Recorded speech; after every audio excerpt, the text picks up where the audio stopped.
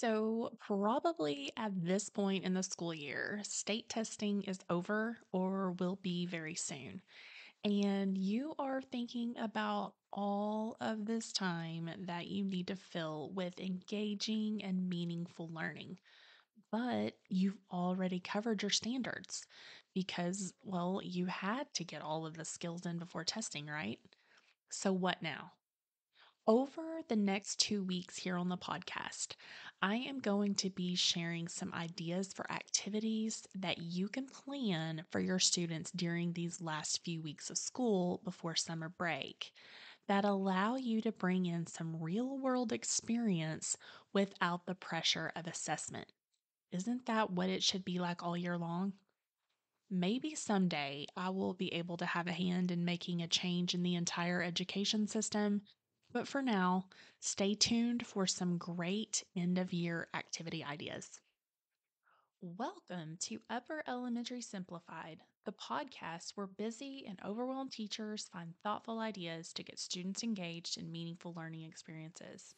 Hi, I'm Danna Rodebush, former fifth grade classroom teacher and founder of Teacher Tech Studio. I'm here to share practical tips and strategies that will help you grow as an educator. If you are a tired upper elementary teacher searching for ways to cut down your planning time while boosting student engagement, you are in the right spot. Are you ready? Let's simplify. I am super excited to introduce you to my guest today. I have Christine DeArmitt from Reading Teacher Buzz here with me today to give you some great ideas for activities that you can use in the days and weeks after state testing is over that will keep your students engaged and content focused so it doesn't feel like babysitting. Christine has been teaching for 24 years and she is currently a reading specialist in grades 3 through 5. Over the past few years, she has really noticed that some of the fun has been taken out of classrooms due to the demands of state testing, and her passion is to bring that fun back. Let's welcome Christine to the show. Christine, welcome to the show today. Please tell my audience a little bit about you and how you serve the education community. Hello, everyone. My name is Christine, and thank you for having me on your show today. I am a reading specialist in grades 3, 4, and 5. I also have a master's degree in reading. Over the years, I've really noticed that a lot of the fun and enjoyment and student engagement has gone to the wayside due to testing and teachers trying to prepare the students for testing. And so lately, I've really felt that the fun needs to come back into the reading instruction, both for teachers and students.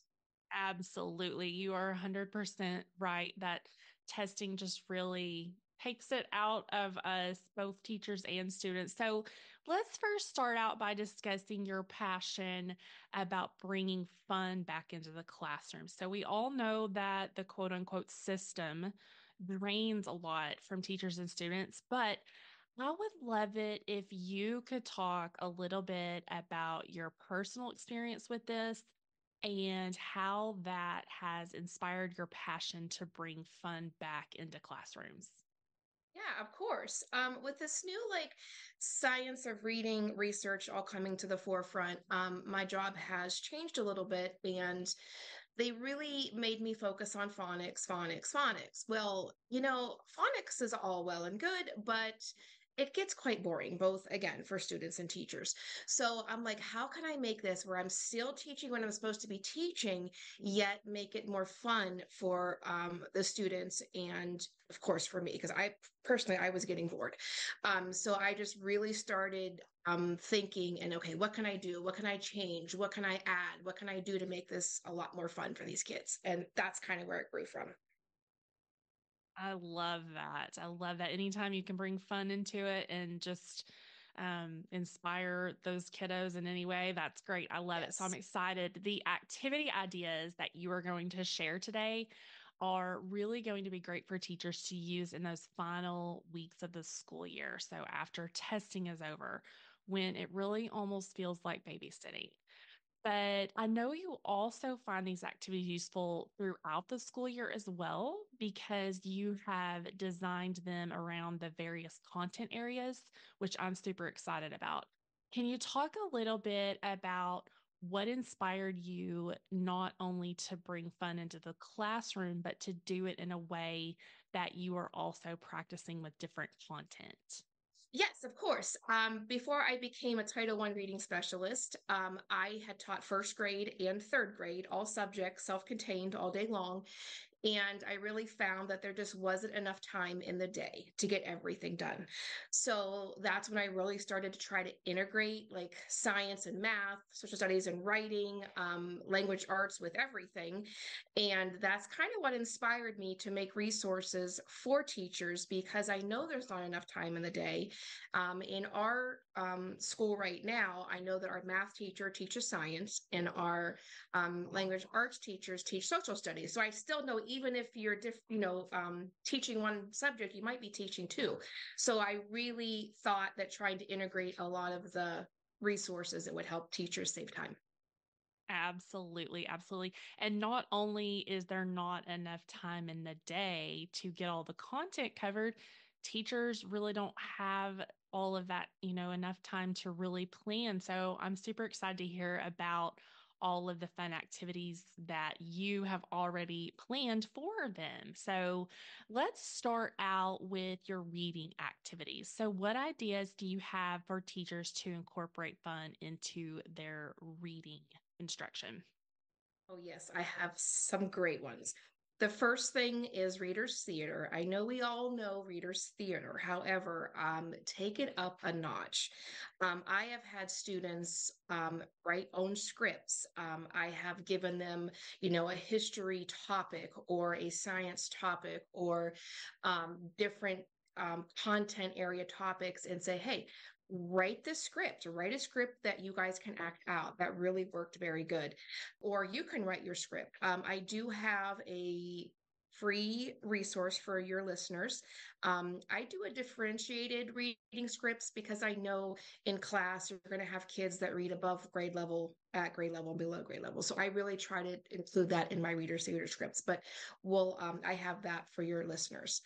The next activity I have, I like to call it Poetry Cafe. Back when I went to college many years ago, we had this cafe and we went in to get coffee. Well, there was people reading poetry there and people doing like acting, and it was just this really cool experience. You're going to college, you're stressing out, but to like take a break and go experience this. So I was like, how can I bring that into the classroom? So I have my students, group them up. We get out all our poetry, books. Shelf Silverstein's great for this. A lot of those funny authors. And then they pick one or two poems that they can act out.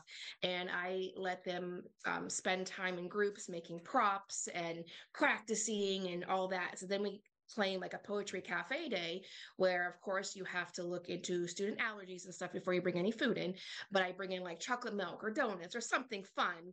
And then I really, we have fun with this. The students perform it.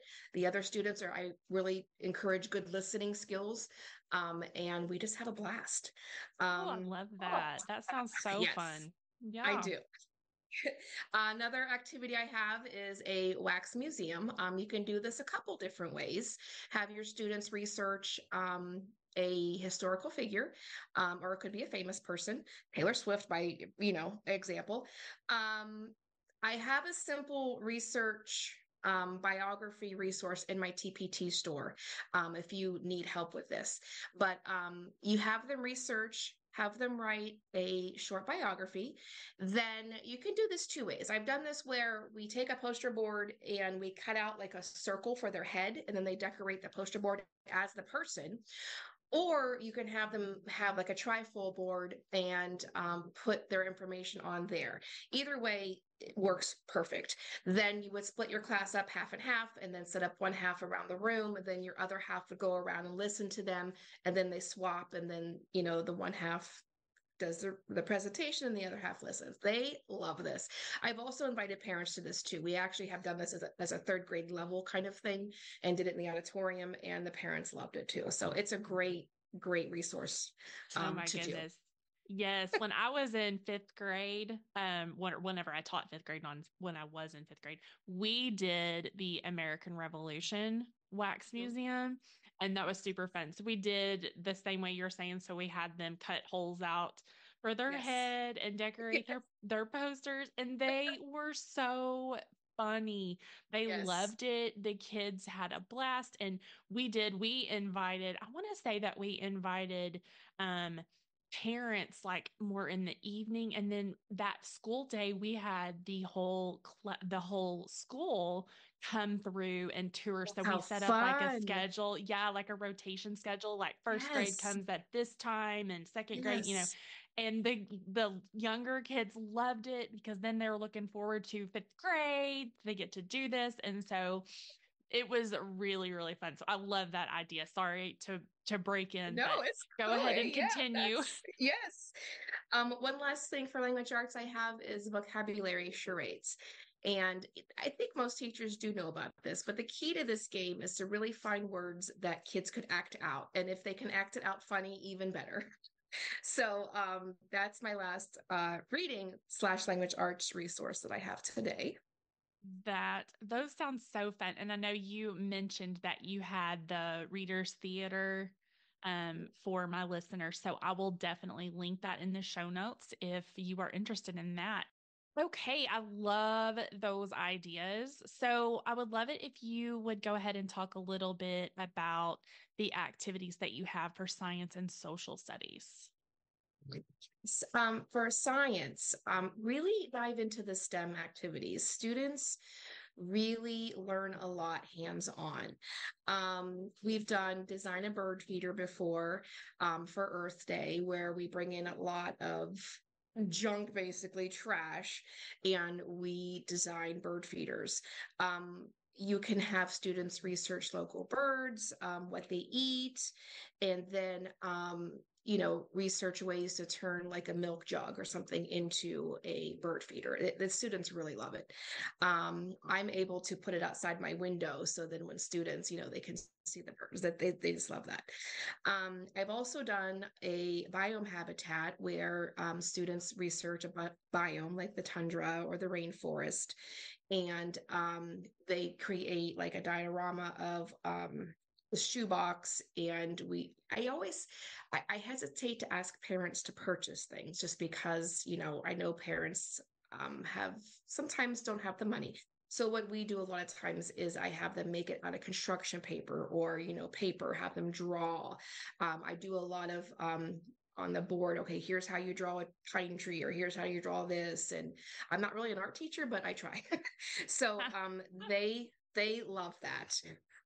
For social studies, I love this idea, and my students year after year, again, when I taught third, they loved this. I created a market day, and this teaches all different kinds of activities, group, getting along in a group, bartering, money, economics, want, demand, or supply, demand, wants, needs. So what we do for this is I give them some ideas like making friendship bracelets or braiding hair. But if you're going to have like braiding hair or nail polish, of course you have to get parents' permission first. But they I split them up into groups, and then they decide what type of activity or goods or service basically that they're going to do for this market day. And then, of course, you give them time to be able to create, my hair braiders or whatever they practice. I even have them maybe draw different designs of different braids. My nail polish people, have different designs of what they can do. So each group is engaging in creating their goods or service. Then we have what's called a market day. And so we set up a market all around the room. And usually the groups, I would say, are 2 to 3 to 4. You don't want to have really large groups. So then what I do is, okay, 2 people man your booth while the other 1 or 2 go around and shop. And again, you can do this a couple different ways. I've done fake money before. We've just done bartering. So they learn how to barter. Okay, is this worth this, or is, that kind of thing. And the students have so much fun with this. They love this and they talk about it for like weeks. Another idea I had was macaroni maps. When I taught map skills, I had students bring in, and actually the PTO was good for this too, bring in different types of macaroni. There's so many different types of macaroni. And then I would have them make a key, like the long spaghetti is probably going to be a road. The elbow could be, I don't know, a church or a park or something, and then have them create their map. And the thing I grade is, the key. Do they have the key? Do they have, the compass rose? Do they have different types of whatever I was teaching to make sure they had that? Again, they loved it. And that's just, yeah, they love it. That sounds so fun. I love that. I love that. And back to the market day, I could see that like being a school-wide thing too. Yes. Bring in the little Yes. kids just like we did with our wax museum. I think that that would be super fun for the whole school to do. So I love that. And you're hitting those economic Yes. standards Mm-hmm. and you're bringing in real world. So I love that. And Yes. since we're talking about after testing time, that's a perfect time, especially since Yes. it's kind of getting warmer outside. You can even do some of your market outside. I love it. I think that sounds like a great idea. So that brings us to math. So let's hear about your activity suggestions that you have for a math project. There are so many math projects. I just focused on one today, but project-based learning is where it's at. So what I did was give my students a budget, and we talked about vacations. If you could go anywhere in the world, where would you go? And then I showed them different websites like Travelocity, Expedia, and we, research different. You really have to guide a little bit with this, though. It's not just kind of like let them go. You really have to guide each step of the way. So first, we decided, are you going to drive or are you going to fly? And then, we did that. And then are you going to stay in a hotel or a B&B or, that kind of thing. And then once we get there and they see how much money they have left, then we talk about activities there. So it really, again, real world experiences, but it really gives them a great idea of um, how math is applied in the real world. Yes. So when am I ever going to use this? That question gets to be answered right there. I love that. Yes. So, and then you also have some non-content based games. So can you tell the listeners a little bit about that? Yes, of course. Yeah. This game is similar to Minute to Win It. I like to call it the Blast of Fun Review Minute Games. It's very fun for the students. You can use any topic to review. So, first, what you need to do is find some minute activities that your students can do in the classroom. I do have a free resource for this. In We'll link that down below. Then you create your task cards or your questions for this activity. Then you would split your kids up into groups of maybe 2, 3, and then you go through each group and you ask them a question. If they get that question right, then they get to do this minute activity. It could be like hula hoop for a minute, or put a ping pong on a spoon and do a relay race for a minute. Another idea is to use a spoon to pick up marshmallows, see how many you can get in a minute. You could take a straw and a pom pom and blow it across the table, how many or how far they can get in a minute. Make a paper airplane and see how far they can throw it in a minute. There's several things you can do for students, but it really engages them because number one, it gets them out of their seat, it gets them acting out things or doing things, and it's really reviewing test material that you can use with any content. There really is no winners to this game, but the winner is that they all get to review content and they all get to have fun. So yeah. I love that. So you have like predetermined questions that you ask. And then when they get that answer correct, that's when they get to play the game. Yes. Yes. The I 1 minute love game. that. Yes. I Yes. love that. I Yes. love that. Mm-hmm. So I know that you have all of these activities that you've talked about kind of compiled together into a cheat sheet with some supplemental materials and some other activities. available to the listeners for free. So, can you talk a little bit about that? Yes, I've talked a lot about different activities, and I have compiled a cheat sheet of all the activities that I talked about and just quick little reminders of how each activity is done. I even have included a couple of the freebies, they're linked in the cheat sheet, and a couple of resources if you needed to see more. I have a blog post and it's called 16 Activities to Do After Testing is Over.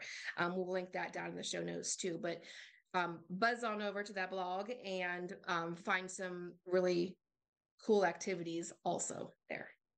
I love that. So, thank you so much for all of these great activities that teachers can use during this um, after testing season time, whenever it just really a lot of times feels like babysitting. But this will be really good, giving them some great ideas to bring some more engagement, cover a little bit more content, and I just think that's going to be really great. And so, all of the activities and the cheat sheet and everything that you have mentioned, we're going to link down in the show notes. So, is there anything else that you want to add that we haven't already covered? Just have fun with your students. It's that last month of, that you're going to have these kids in your class. So just have fun. I love that. That's great advice. That's great advice. And go ahead. I know you mentioned your blog, but let's go ahead and tell the listeners where all they can find you online if they want to connect with you further. Sure. My blog is readingteacherbuzz.com. Teachers Pay Teachers, Reading Teacher Buzz. I am on Instagram as Reading Teacher Buzz, and I do have a Facebook group, actually called the Reader Teachers Lounge. Or the Reading Teachers Lounge. So I'm on all those. Yeah. Lots of different platforms. Very good. So Yes. I will Yes. link all of those places as well in the show notes. So listeners will be able to find that in the show notes for this episode. So, Christine, thank you so much for being here and for offering all of these ideas for activities. I've really appreciated talking to you today about this. Thank you so much. It was a lot of fun. Thank you. Awesome. Well, thank you so much for listening this week. And I will see you back here next week where we will talk about even more end of year activities. See you next week, same time, same place. Thank you so much for listening to this episode of Upper Elementary Simplified. I hope you are able to take away something useful that will help you grow as a teacher.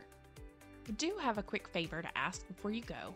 If you are enjoying the podcast, please let me know by leaving me a review. It really does make a difference because reviews impact search results, which helps me to expand my reach to other educators. Plus, I love to read my listeners' comments. Until next time, keep life simple.